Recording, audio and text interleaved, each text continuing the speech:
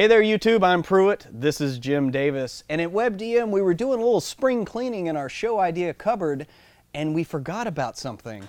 Half-elves, because they are the forgotten bastards of the races. We're here at Tribe Comics and Games in beautiful Austin, Texas. So let's get rolling.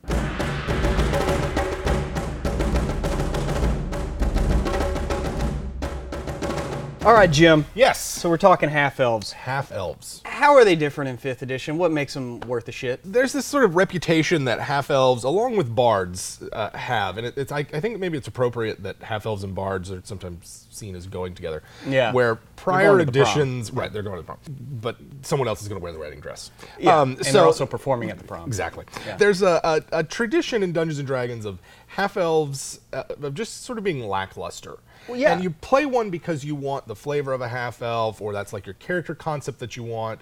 But they were always sort of like, there were better options if you're mechanically minded or like to have a good synergy between your race and your class combo. But like bards, 5th edition comes along and says, you know what, we're going to make half-elves desirable to play now. And we're going to make them an option that you look to and go, you know what, I can see myself picking this race option because I want the versatility of it. I want the option to have some customization to the stats that I have, extra skills, and that sort of like fae-themed elven flavor that's so strong in Dungeons & Dragons and that appeals to a lot of people. There's now an option that's like, yeah, you can have this character that's sort of one foot in both worlds, or one foot in each world, right. And it's not going to be the bad option.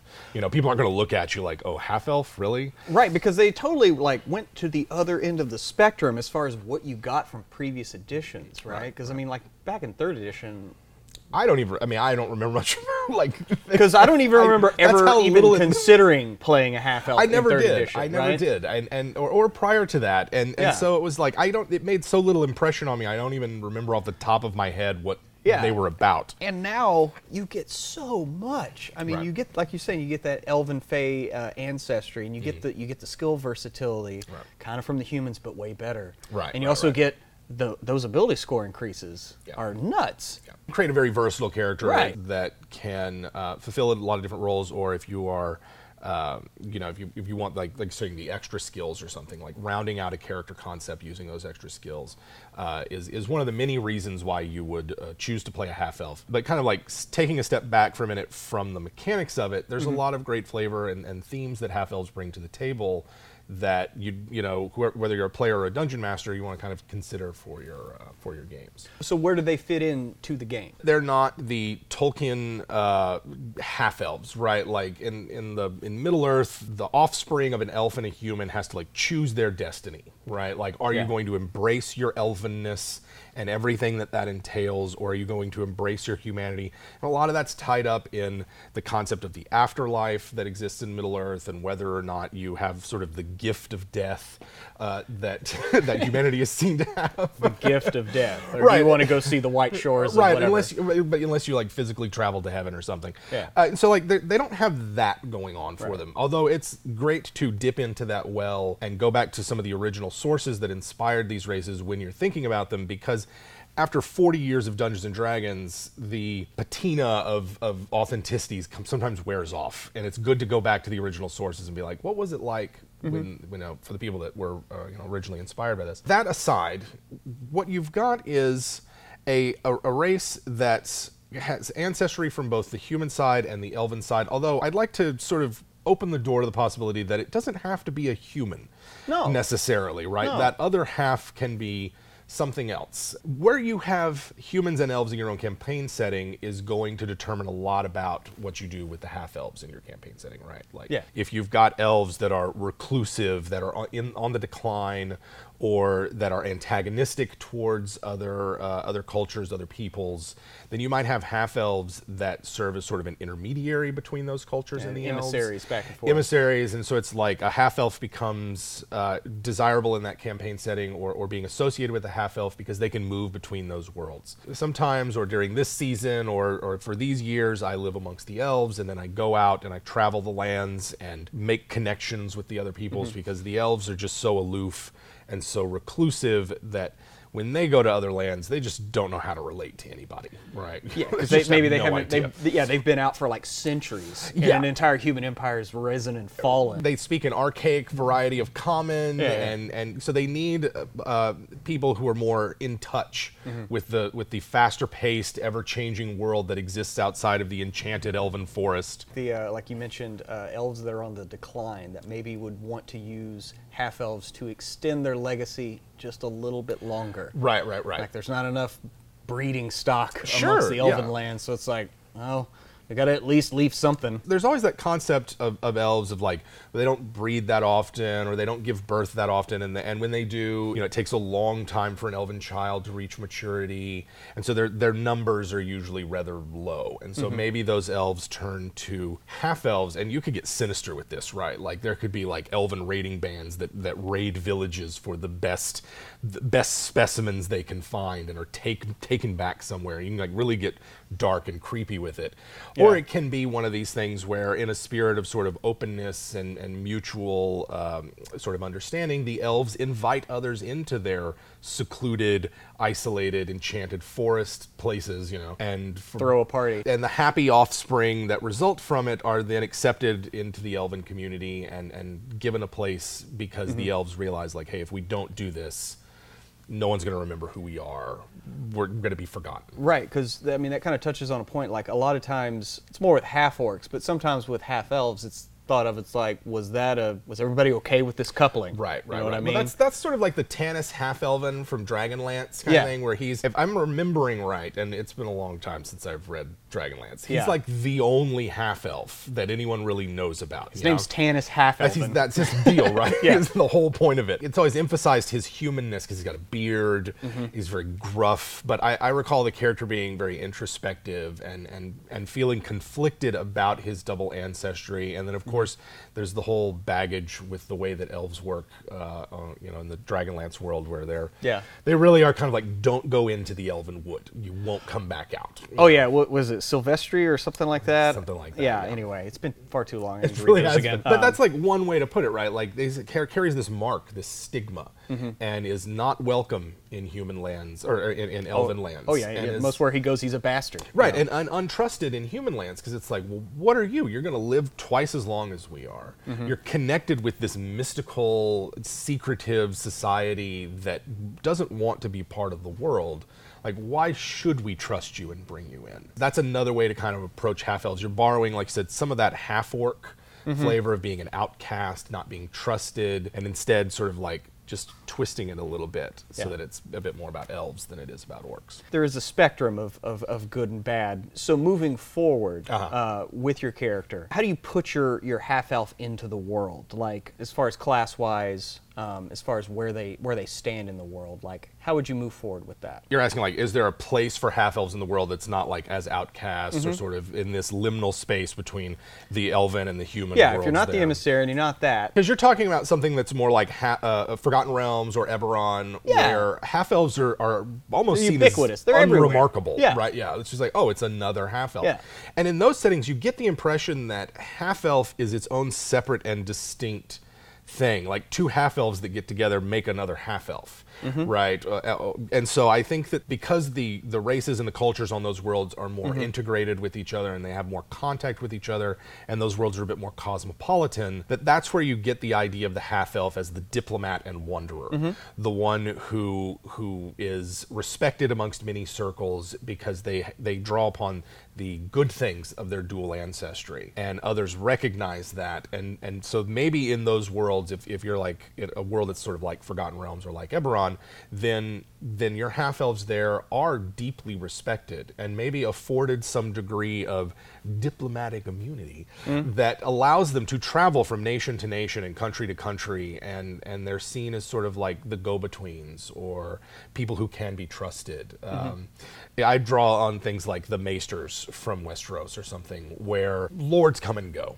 Yeah. But there's always the half-elf. There's always this figure who's there, who's knowledgeable, who has the skills, who has the resources, who has the experience that someone can draw on.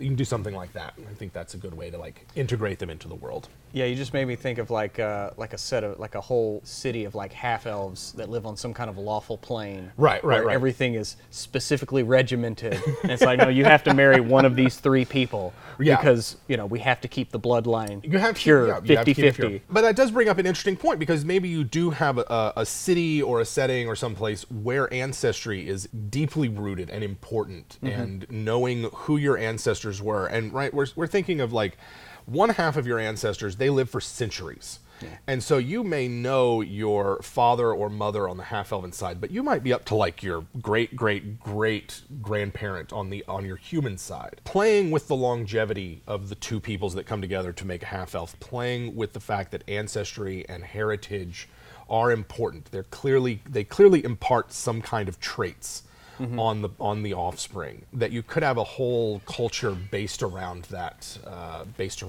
Half elves have variants. Sure. Well, let's run through those right quick. What do you give? What do you have to give up? You give up your skill versatility in order to gain a trait from one of the elven subraces that are. So if you're a wood half elf, what would you give up those 2 skills for? Is the weapon training, the fleet of foot, or the mask of the wild worth it? I mean, I think any one of those could be worth it, depending on the kind of character that you're making, and it's worth the trade-off to consider, because it lets you lean into the elven ancestry of the half elf for a minute, and to kind of customize it a bit. I'm a skill person. I like having a lot of skills, so I'm picking the half elf because of the skill versatility. And so I might not always go with the half-elf variants, but I like them for their flavor, because it's like, yeah, what does it mean to be a half-elf in a wood elven society? That's the kind of reclusiveness, the isolation. Do they live on the fringes? Are they welcome in the wood elf society or whatever? Right. Or are maybe they're like a hunter that sort of lives on the edge of a forest and is the go-between between the human village and the elven. Yeah, the wood elves bring their skins to the half elves on the fringe, and the half elves bring them into the human settlement to trade, and then they bring back their whatever. Yeah, or maybe the half elf occupies a place in the wood elf society that's like the wood elves over here. They're all druids and rangers and woodsy and outdoorsy types, but it's to the half elves that fall the duty of studying arcane magic, skills that are not otherwise fulfilled by the wood elf community there. In terms of like the mechanics of it, I mean, Mask of the Wild is what their ability to like hide in light obscurement, and that makes for a great, say, rogue or ranger or any other class that really likes to be stealthy or move about, particularly in a natural environment. Yeah. Fleet of foot can be good for a lot of different things. Having an extra 5 feet of movement is, you never know when it's going to come in handy, particularly if you are playing on a battle grid and counting squares and that kind of thing. If you want to maybe do that wood half-elf monk and just get stupid with the extra movement, right? Which, it's my thing. I want as much movement. I want to be like the Flash. Right. You want as much movement as possible. I can't see picking any of the weapon trainings, mostly because like if it fits the concept, then I'm probably going to get the weapons I need from the class. Right. Unless it's a rogue. Rogue is one of those where I appreciate the elven weapon training because that's where you get like longbow and things like that. That's a distant third as an option for me. More likely to go to the extra movement or hiding in light obscurement, so that you can lean into sort of the archetypes that you want, like when you go to wood elf. And so for high elf, I mean, getting that cantrip. Yeah. You can do the weapon training, of course, or get the cantrip. It's not bad. I don't know if a cantrip is worth 2 skills. I mean, like you were saying, skills in 5th edition, they're kind of hard to come by. Most of the times, you're only going to have, 4? Yeah. So being able to get 50% more skills. Yeah, it's a big draw for me for the half-elf. But there are some times where a cantrip ties together a concept. Yes. Right? Like I'm thinking of something like Rogue and Booming Blade or something like that, where you get like 1 attack, and having one of those melee attack cantrips really boosts the damage output on that. That's maybe what I go to. Or maybe you want like a mage hand because you don't want to ever have to touch the gross stuff that you find in a dungeon. Or you want message. A germaphobe. Right. No, thank you. Or maybe you pick message because you want the ability to communicate with your party members across distances. There's a lot of good picks for that cantrip that you might take that is worth 2 skills that you would have. So that's kind of a question that you would ask. Now, where do you fit in that world? High elves are typically seen as haughty, arrogant, looking down their elven noses at the rest of us, and so maybe half elves carry some stigma. And maybe it is one of those things where a half-elf, and maybe even the half-elf's parents, are seen as like, why in the world would you do that? Like, why would you mate with a man-ape? Yeah. That's just the hairy, gross, rutting man-ape. Yeah. And, you know... That is like dust in the wind compared to you. Right. Their lives are nothing. Their lives are like the gadfly as to our own glorious magnificence. Infinitesimal. Right. As you can tell, our viewers perhaps already know that I have strong opinions about the place of half-elves in fantasy society. They're a little arrogant. I also really like them. Yeah. Anyway, and so maybe you have that, or it could be sort of an opposite. Maybe the high elves are ascendant. Maybe the high elves are like, yeah, we use our longevity in the fact that there are so many of us, or we live for so long that it doesn't matter how many of us there are, and when we need numbers, we just make half elves. Yeah. When we need an army, we make some half elves, and that's just the time scale that they live on. Yeah. That they're like, well, in about 50 years, we're going to need to go to war, so we better start making our army now. And let's bring in the humans. Let's bring in the humans, and that could be played for dark and sinister purposes. Yes. Maybe that's the crux of, say, a tier 1 campaign, right, where it's you're members of that village, and you're like, oh my God, why are they taking us? Where are we going off in their ivory towers that they've grown from the ground, kind of thing. Or maybe it's something that you introduce later, or it's an important part of your character's backstory. Yeah, and a bunch of half elves show up like saying, "We are Legion, respect us." Of course, the drow, where you get to trade out. Now, this is the one where 3 spells for 2 skills. 3 spells for 2 skills is tough to pass up. I mean, getting that dancing lights, fairy fire, and darkness. Yeah. And I like that it scales. So it makes it feel like your character is kind of coming into themselves a little bit as they grow. I've heard before and read online where people are like, yeah, the half drow, too much, 2 skills for 3 spells is an unfair trade-off. I can see that. I understand that sentiment that's like, oh yeah, that is a little OP. Mm-hmm. At the same time, it's like, well, you're getting them 1 spell level later than if you were just like an arcane caster who could cast fairy fire and darkness, things like that. Right. I think pretty much like a bard is the only one who would actually be able to get both of those, but I may be mistaken.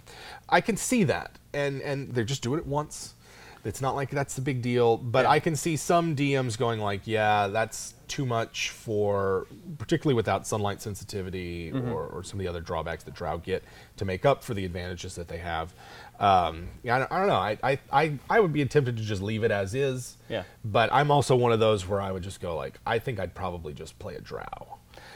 Mostly because, I tend to like drow. Maybe it's fortuitous that we forgot about the half-elf game, or Sure, half-elf show. until now, so I could actually talk about this. But in my game, Trey's playing a half-drow. Yes. And I didn't actually look up the half-drow variant. Right. And we were like, all right, how will we do this? And so he just wanted the fairy fire. He was like, I don't care about the others, I just want the fairy fire. And I was just like, all right, well, 1 skill for one spell a day. I don't see that's too OP. Yeah, right. And then he wanted the longer dark vision. And I was like, okay, well, you can have that, but you have to take the sunlight sensitivity too. Yeah. That way you get the advantage and you get the drawback to it. Yeah. And I didn't think that was too OP at all. I mean, other than that, he's just a half-elf. Yeah, and I think that, this really comes down to the ability to mix and match characteristics that your character has, because it's like, yeah, I might be a half elf or a dwarf or a dragonborn or whoever, but this one part of the package of benefits I get doesn't fit with my character. I think having that flexibility is important, particularly when you're dealing with a character that has 1 foot in 2 worlds. Yeah. That you're like, well, we don't know the circumstances of all half-elves, right? Like, where are they getting this skill versatility from? Maybe they're, it comes from something else. Right. I mean, they haven't done their DNA test from Ancestry.com to see that they got like 48% from the Wood Elves and like 32% from the humans over here, And then there's actually another half-elf, like 10% somewhere in there, And so, yeah, they don't have to all be the same. You can mix and match. And finally, there's the aquatic elf, where you get that. You get that swim speed, and when you need it, it's nice to have. And in certain campaigns, that's going to be great. Nautical campaigns, pirate campaigns, island hopping campaigns. Those are ones where it might be needed. If you've got extreme dungeon crawling, where there's a lot of underground rivers and lakes and things, then you might find that being useful. I see a lot of these variants less as like they're trying to entice you with mechanics, and more saying like, we're going to give you a benefit because you want the flavor of a certain type of half-elf.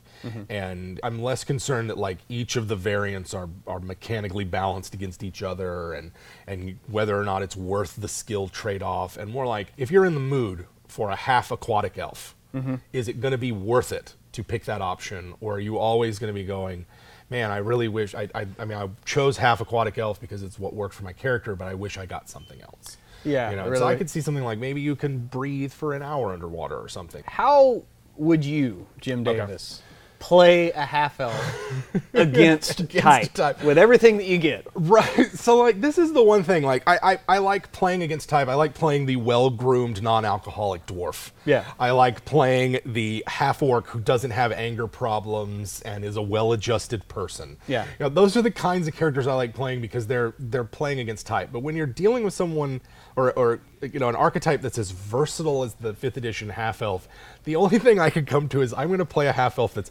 bumbling, stupid, ignorant, antisocial, just an idiot. So all stats are your dump stats. Yeah, like charisma's my dump stat, intelligence is my dump stat. I took 2 stupid skills for my skill versatility. I took glass blowing and shoe crafting. Right, I tools. finagled some tool proficiencies with those instead of actual skills. I make glass slippers for the rest of my life. Right. That's actually And magic glass slippers. Right. Actually, you can always turn a stupid idea into a good idea.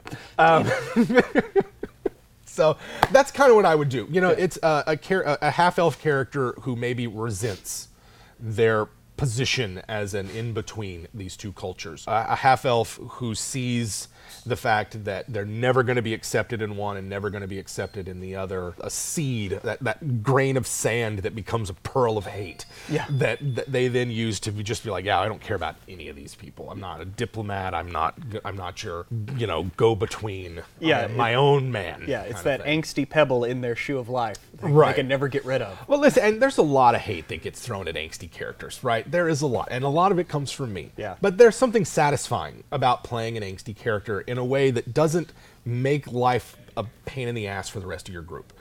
And a character that has a mixed heritage ancestry, that doesn't have a solid place in the world, is a good fuel for an angsty type character that deals with that and that grows over the course of a campaign. My big thing with all characters, including ones that are annoying and you might want a skilled role player playing that character, or at least a sympathetic group, is that they should change. There should be some kind of development and some kind of growth for that character. And in that respect, half-elf is really good because there's so much complication in their background. The dungeon master can like use that, and you have the opportunity as a player to then say like, well, yeah, I've got this character who can grow in so many different ways and react to so many things and has ties to all these different communities that are in the game world, and I have the opportunity to like play that out at the game table and see how it goes and how my fellow players react to it.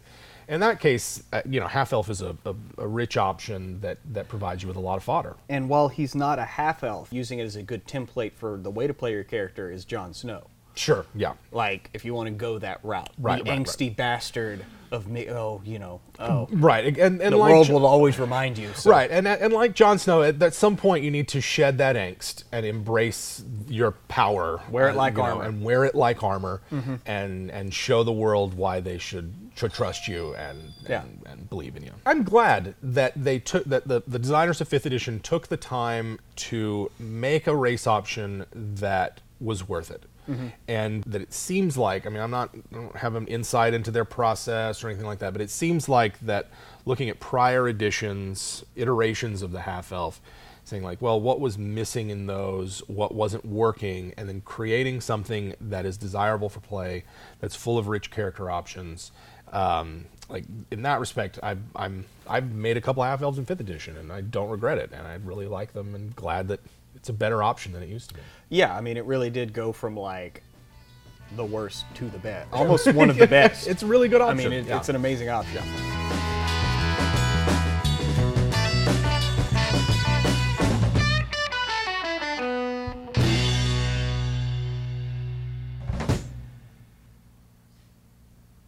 I'm gonna try to fart on camera. you could give me at the end of it a don't fart. It was a little. It was a tiny. It's a one. tiny No, one. it was just a tiny one. That's called poot. Don't strain. So, how do you feel about wood elves and the being able to trade off of things? I feel you. So I feel about wood elves like you. This is one where that reclusiveness of the elves, the isolation of them, can really come into play. And so what we've got is Take a timeout. I'm sorry. I'm just like. Wait for a second. So I think that's kind of the thing is we're gonna have this. We are shooting in an open comic book store. Yeah. And Can we turn off? Can you ask him to turn off the ding? Or anyway, it doesn't matter. I'm sorry. I just already that- talked to him about the ding. Apparently, we don't know how to turn off. Okay, it's fine. All right. Sorry. Let's just continue. Still rolling. Still rolling. Sorry. It's just I I was. pick it up from that question. Can I get that question one more time? Okay, cool. No. Now I got my mind right. Sorry, I'm just used to completely silence. I totally just Pruitt, like I could see Pruitt's focus. like really. All right. Anyway. So Yes.